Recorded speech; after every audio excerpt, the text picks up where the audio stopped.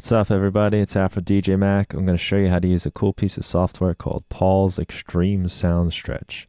This is the app right here. It allows you to take audio files and stretch them into extraordinarily large files, long files, I should say. Not just a few extra seconds, but up to like years and years and years. So to show you how it works, I'm going to use this little clip.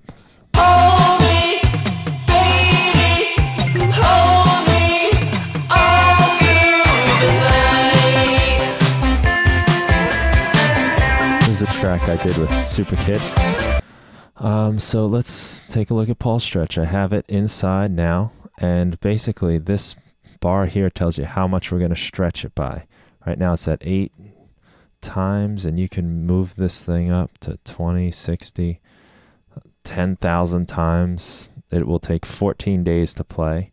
This is just one mode, and then you can go into hyper stretch mode, which will let you stretch this thing until it would take you 3 millenniums and 840 whatever, so long to listen to this audio file. Ridiculous. But let's just start with something small so you can kind of hear what it does to the track. And this is that same clip we heard before.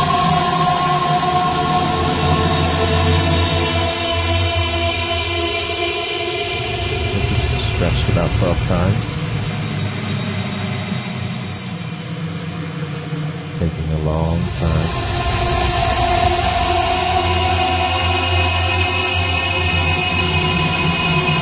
Let's stretch it a little more. About 67 times. It's going to take you 2 hours and 15 minutes to listen to this clip here. That is only about 2 minutes long to begin with. And we can really go nuts and stretch it into a 50-year long sound file. And as you can hear, that might be a little over the top, but you can get some interesting effects depending on how much you want to stretch it. You can click on this process tab and then do certain things like filter out certain frequencies. You can do sort of a no pass here. Bring this down to maybe 11K. Cut off some of that high-end stuff. Play around with how much you want to stretch it.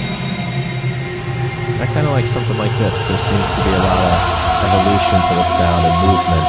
I'm going to stick with about almost 9 times slower. And I'm going to record this into Ableton Live.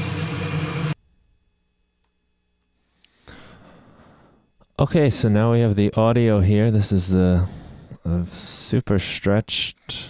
We're going to just give it a listen right now. We will just bring this a little bit closer. Here we go.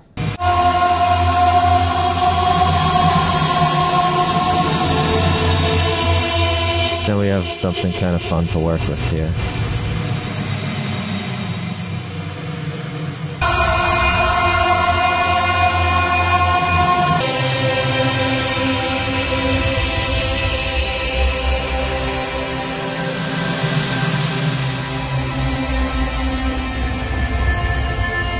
Very atmospheric. I especially like this section right here. So what I'm going to do is just copy that. And I'm going to loop this part right here. Okay. So, I mean, you can leave this as it is and use this as a piece on its own. Adding effects as you please. One thing I have done to this track is I put a compressor on. I have a beat.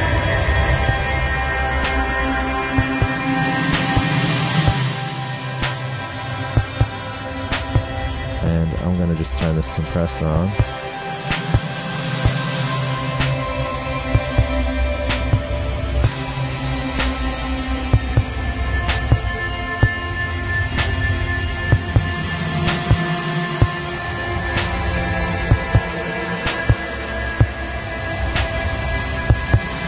this sidechain to the kick drum.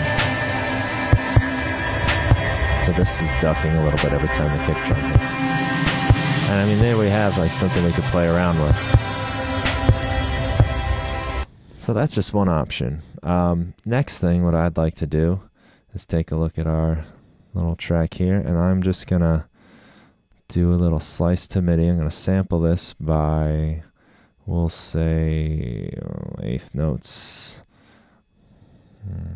Okay, maybe not eighth, we'll do fourth. And now we have an instrument we can play around with. And we will just stop this track, and we'll start our beat up again. And now we can play around with this.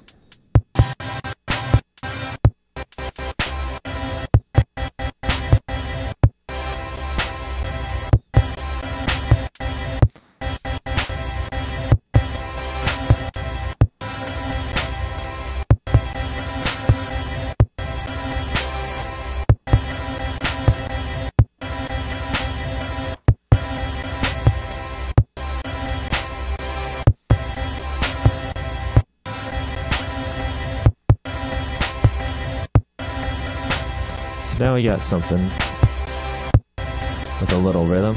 This could be the basis of a new idea.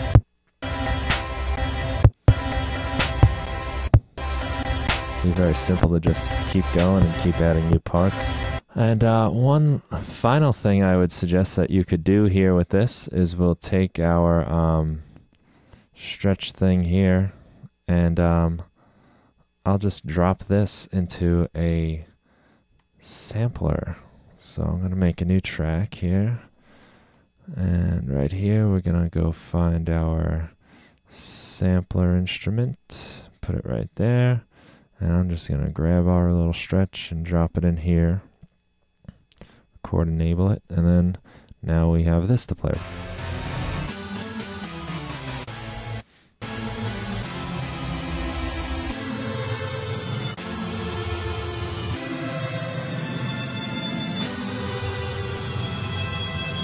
So again, I'll start our beat up.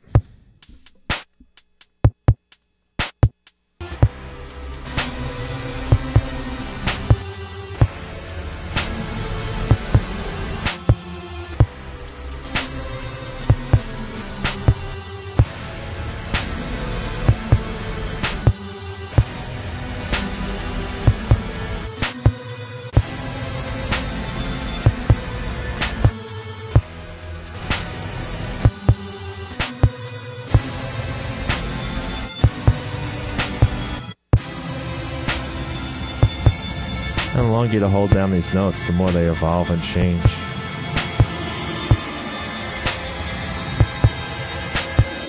It just gives you some kind of creative possibilities for your sound design. Just to kind of give you something fun to play with, I've racked up a few things here for you to enjoy with this download. We got this one instrument using the sampler. I'll make a simpler version as well. Now the way I have this set up is that you can play down chords, and it gets a little messy because there's a lot of material going on here. But I have it set so that I'm modulating the sample start of this particular instrument, so that every time I'm hitting the same key, but you'll notice it starts out differently. So this can just be useful for like getting sort of random ideas down.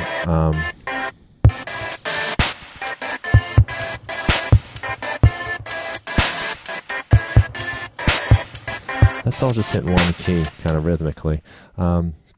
Could be something fun to play with. Again, I've got this one where we can just take different bits of the sample with every hit. It sounds similar to some things you can play around with from my glitch machine slicing preset. That's all there for you.